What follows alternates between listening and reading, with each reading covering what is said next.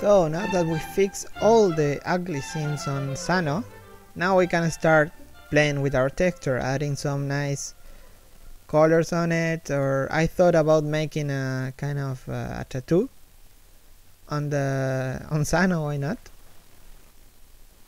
For that I just googled for some image as a reference, then I made it in Blender and made some little tweaks on it. So, and it's also available on the DVD as well. So I don't need that layer. I want to start all over again from 0. So make a new UV, name it properly as always, and I want to apply this tattoo on his forehead there. So I will select this vertices there, unwrapped, and then pick up the image. Sano Badass tattoo, I think. Yeah. Then it's just a matter of tweaking when you're happy with the position of our tattoo there.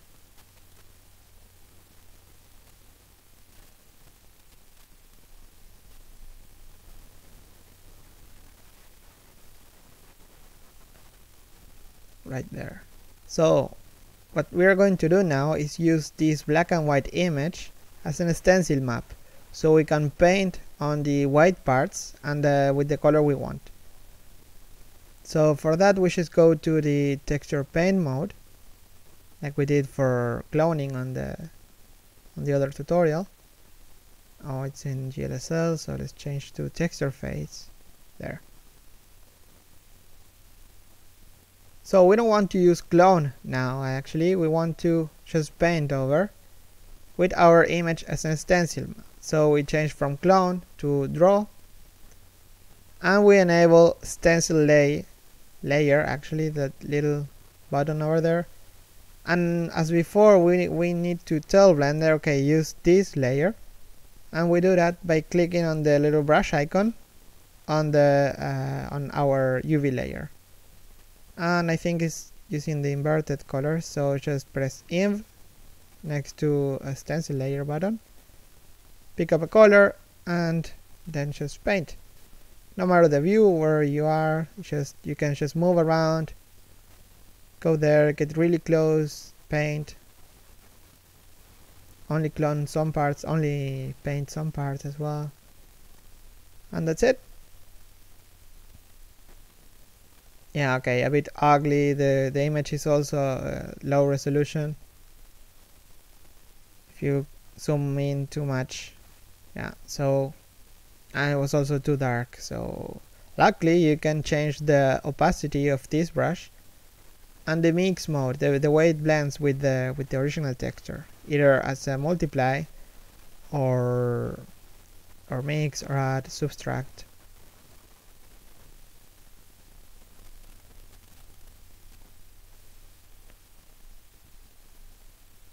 So you just paint over in whatever mode you think it will mix better with the texture below.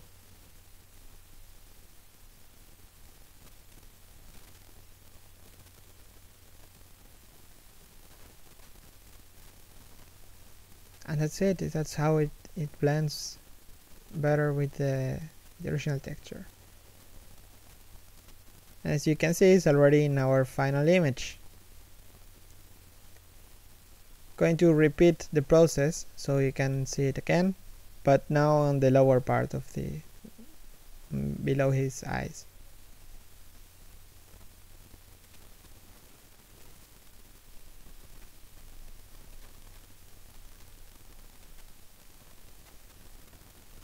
You can use whatever projection you want, it doesn't have to be unwrapped.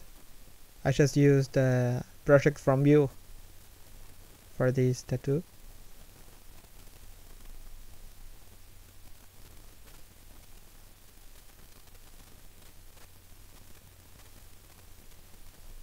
I think it's better backward the other way. Yeah. Just invert it. That's better because it gives a nice flow pointing to the eyes. Better for the expression of this character. So just paint over, and that's it. You don't have to take care of seams or weird projections or weird positions or whatever. That's so cool.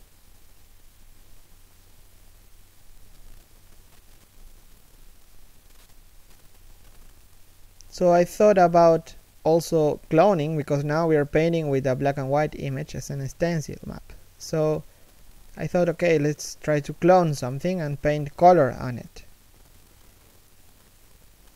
I'm going to just remove that one, that blender, that render, the layer there. So just make a new name for it, unwrap this, and I thought of Sano being a kind of fan or he really loves Fracas, so I thought about giving him a little tattoo there.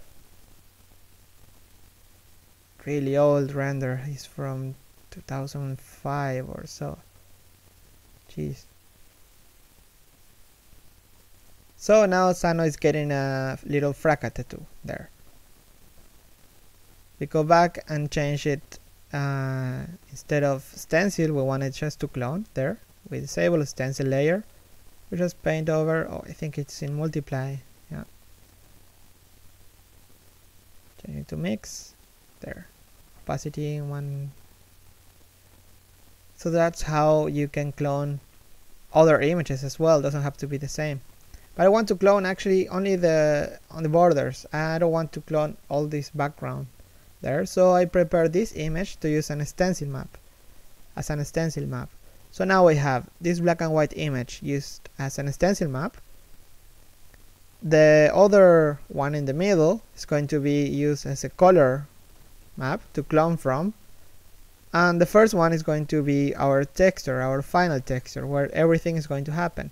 So now you just enable everything, like clone layer and stencil layer. And this is how it looks. Using the black and white colors from the image on the image editor right there, which is a really crappy one, as you can see, really blurry. So that's why on the tattoo Fracas looks a little bit blurry as well.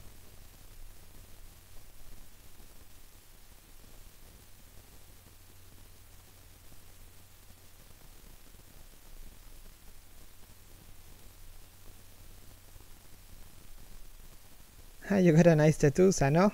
And okay, let's clean up this a little bit.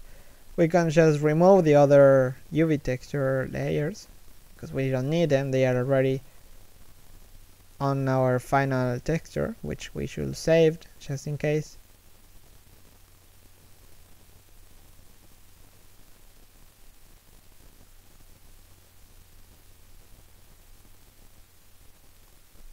And that's it. Let's see how it renders.